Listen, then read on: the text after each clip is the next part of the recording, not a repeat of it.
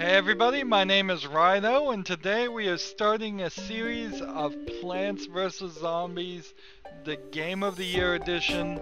Let's hop into it and start the adventure right now.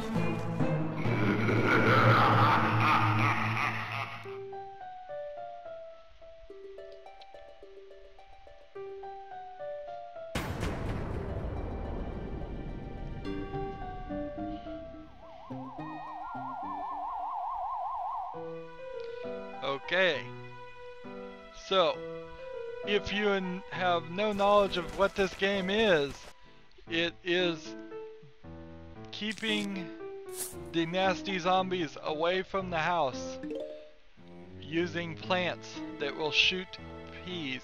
I'm clicking on sun, which is our currency. When I have 100 sun, I can put another pea shooter down. That's what this plant is. Cost 100. When the zombies start walking on the grass, they will start being shot by the pea shooter. And after a few shots, the zombie's head will pop off and they will fall down dead. This is level 1-1. We're playing this on the PC. More plants obviously will shoot more bullets and it will be faster. We are, of course, in just a tutorial mode right now. There's only one lane here, one path, and we've unlocked a new plant for our benefit. It is the sunflower. Costs 50 sun. We get a new plant, the sunflower. Gives you additional sun. Next level. So we're very much in the tutorialization stage.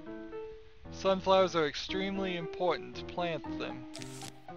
Sunflowers give us sun faster, so we can start a cycle of having a lot of currency to plant the pea shooters right now and other plants in the future. There is a cooldown on how fast we can plant each plant. So even though I have 50 now, I cannot make another sunflower until it's done recharging. We hear the sound, that means the zombies are about to attack. We will barely fast enough. But this should work quite well, and we should be well stocked in sun to start making some more pea shooters. As now we have 3 lanes, and the pea shooters will only fire in the lane that they are planted in. Over here on the left, you'll notice there are 3 lawnmowers. Why a person would have more than one lawnmower makes little sense, but he does. For every lawnmower, that's one free mistake. If a zombie manages to get all the way to the lawnmower, it will go off and kill everything in that lane, giving you an opportunity to recover.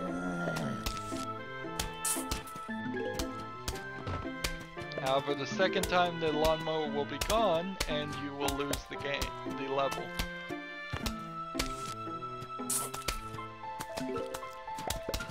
So I'm playing this on the PC and recording this at 1080p, which is definitely should at least be the minimum standard for all video these days.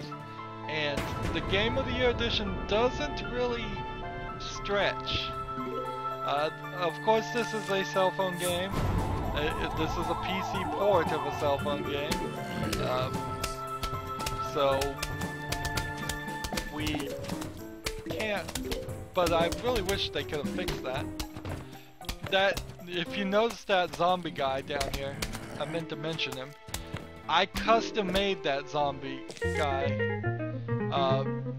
from the main screen. We will get back to it after we are done with the first few levels, and I'll show it to you. You can make your own custom zombies to appear in the game, which is kind of cool. We got the cherry bomb this time. It costs 150 sun and it blows up all zombies in an area.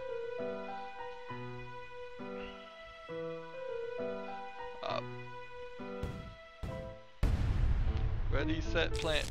So we're gonna follow the same strategy. Usually I do 2 rows of sunflowers and then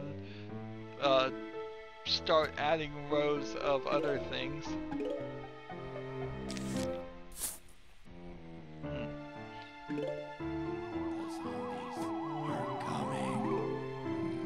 The zombies are already coming.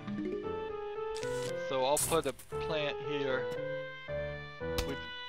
They're moving faster this time. I had time to plant, I believe, 4 sunflowers before they started attacking the last level.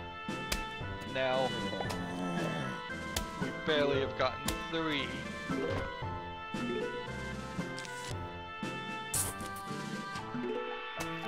Sun naturally falls too when it is daytime in the game.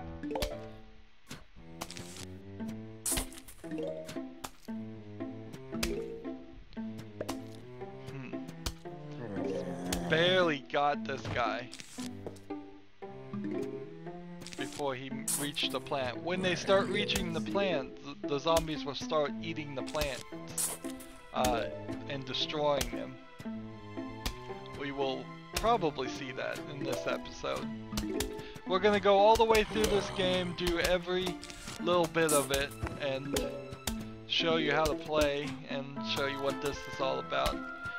I'm doing this series after they've made a sequel, and then they've basically remade the sequel too. This guy has a orange traffic cone on his head, which means he is a little bit armored, and it will take a little bit more to kill him. You have to knock the thing off his head and then kill him.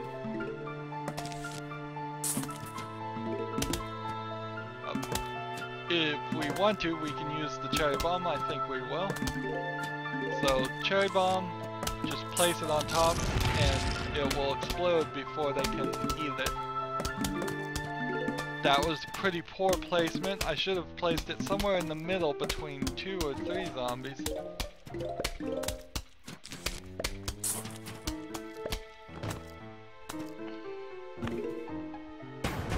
Huge wave of zombies is coming. You can tell when a huge wave is coming by the flag on the cursor that fills up. So yes, I custom made this guy. The options you have to make a custom zombie are cool, but there's not a ton of them.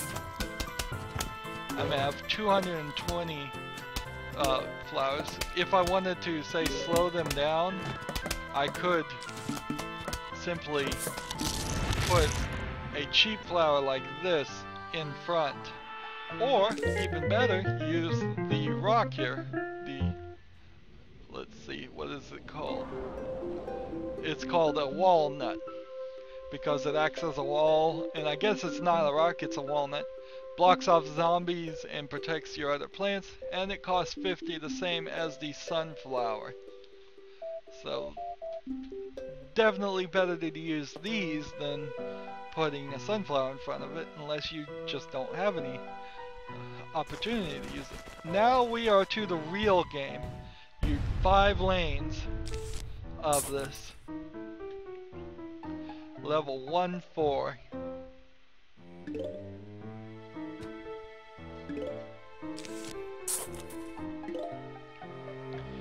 So we have to protect all 5 lanes of zombies. They're coming. I've only planted 2 of these. I don't have enough to even plant a pea shooter. You only have a certain number of slots of plants, and you will eventually unlock enough plants that you have to select which of your collection you're going to take into battle with you. Besides the sequel, which in my opinion isn't really worth playing, even after they fixed it and completely redid it, it still wasn't it felt very much like just a cash-in, not very fun. They have started now, oops, that's no good, with a Plants vs. Zombies Garden Warfare 3D shooter game for kids, which I guess it's a decent concept if instead of trying to make a new game, you just instead take a known quantity, some known characters that are kind of liked. They haven't totally squeezed all the love out of the Plants vs. Zombies series, and the game looked fine as a 3D first-person shooter, team-based type game. So you can see they've started to eat the walnut here, but not made as much, a ton of progress on it. You'll eventually get to know how much damage is the amount of damage right before the walnut totally disappears. Because I'd say right now it's about halfway used up. It's much more ideal to build up your system here.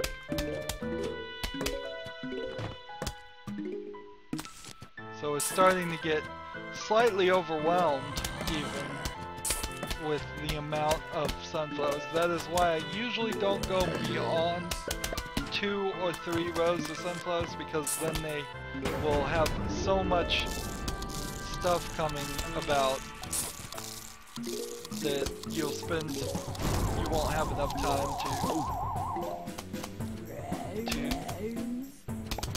pick up all the sun,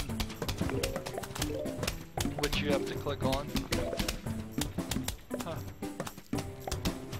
See, and when you make your custom zombie guy as the leader of the huge wave, it happens every time, which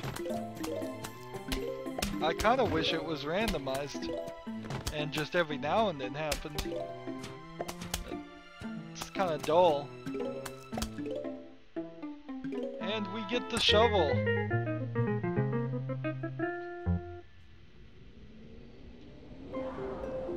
The shovel lets you dig up a plant to make room for another. And for 1-5, we meet this guy. Greetings, neighbor. The name's Crazy Dave, but you can just call me Crazy Dave. Listen, I've got a surprise for you, but first you need to clear your lawn.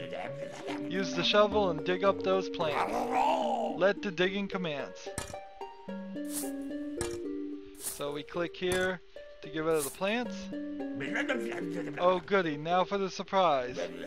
We're going bowling. Here, take this walnut. Why did I put a walnut in your hand? Because I'm crazy. Now go, bowl me a winner. So there are several mini games in Plants vs. Zombies to keep it interesting. We have these walnuts that are going to scroll here and then bunch up. We have explosive walnuts that are going to scroll. I don't think they're in this first minigame or anything else. So when I push it behind this line, it goes up, and then when it hits a zombie, it will either go upwards or downwards. The trick to doing this is actually to wait until they're close to the line, because then there will be more in the back. If we put an explosive one, it on first contact will just explode, hitting both of those. and we can just sit here and collect as much as we want until it fills up, and then I believe once it's completely full we won't get any more. So you might try to keep the explosive ones for later. You can bowl combos if there's enough zombies around. Probably not going to be super easy to do in this one because there are going to be a lot of zombies. So that was it, like a triple. And it goes all the way up there. Let's see, play that one. Get double.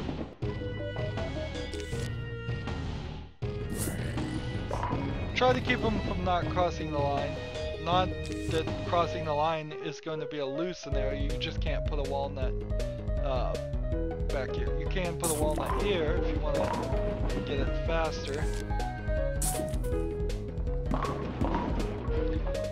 So this is pretty good that they put this at 1.5. You do 4 levels just learning the game, and then you come and change it up a little bit, have some falling action. It's sort of difficult to lose at this. You're definitely being given enough walnuts here.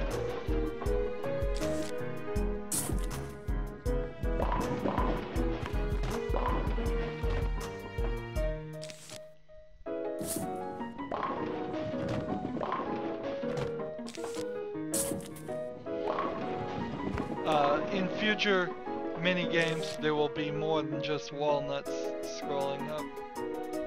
Let's see.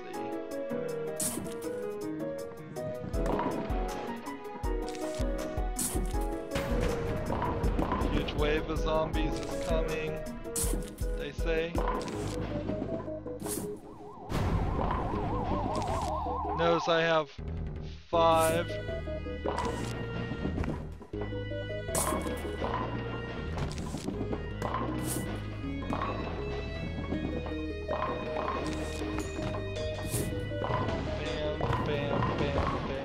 There was a 4.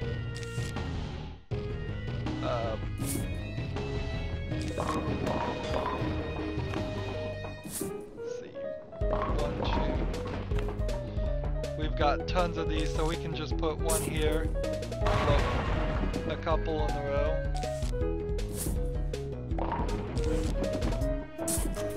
And then get rid of that guy. 6 extra explosive walnuts, and we get a new plant, which is the, what is it, potato, I believe. Potato mine. Explodes on contact, but takes time to arm itself. So it's a real cheap plant.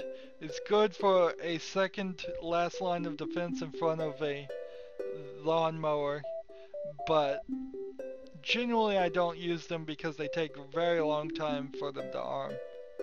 Let's go back to the main menu from this point. Next level will be 1.6. So we can make your own Zombinator. And here's the zombie I made.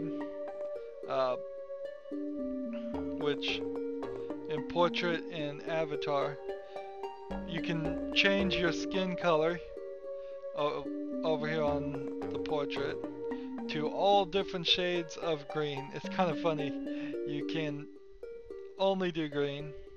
You have several hairstyles here, and the fact that they spent the time to make this is cool, but now that it's in the game, the fact that it's not just making random zombies to have these different effects is a little strange. I would much prefer, instead of making my own custom zombie. A lot of these options, by the way, are ridiculous and don't look very good. Like, here's the Mike Tyson tattoo. I would much rather see these things just randomly be placed together, like the zombies have no fashion sense whatsoever.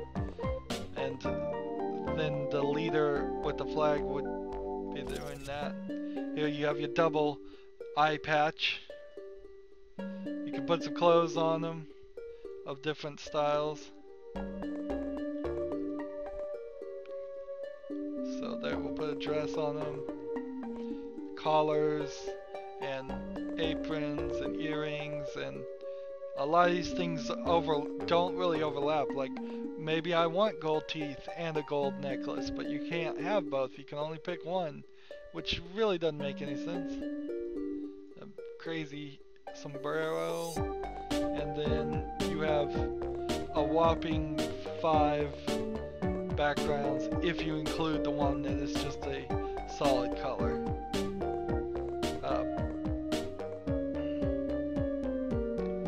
So there's our new guy. We're finished. It puts a picture on your desktop so you can use it for your own use. That's pretty cool. My main problem with this game so far is just why is it not able to stretch at 1080p? Just make some graphics. Really. This is really silly. Options, all you have is music, sound effects, 3D acceleration, which if your computer cannot handle 3D acceleration of this game, your computer is probably 10 plus years old. And full screen or windowed mode. When it's in windowed mode, it's even worse because then you have this tiny window that you cannot expand and make bigger. I suppose if you had a really old computer, this would be helpful, but man, you don't need to play to that audience. They won't buy games. We need to play more in adventure mode to unlock the mini games, and the puzzle mode, and the survival mode, and several other things. And we are working our way downward towards getting achievements done. We're going to work all our way to the bottom and fill it with achievements. Here we can see the Chinese zombies because the hole goes all the way down to China. This is what they're saying, which isn't accurate ever, but it's an old wives' tale. Anyways, that's Plants vs. Zombies Game of the Year Edition, levels 1 through 1.5. Thank you for watching this video. I end all my episodes the same way. As always, I ask that you, well, not as always, I haven't ever asked this before if this is the first series you've watched of mine. I ask you to like my videos. I ask you to subscribe to my channel. That's the easiest way that you can help me out and make sure you see new episodes. I ask you to share it with your friends. I ask you to comment if you want to. And I ask you to watch every second of my videos. What you can also do is click on my name Rydo, and that gets you to my main YouTube page. There's a tab up there called Playlist. For every game I've played or are playing right now, there's a playlist. Click on those, check out some other games. Or from my main YouTube page, which again, click on my name Rydo to get there.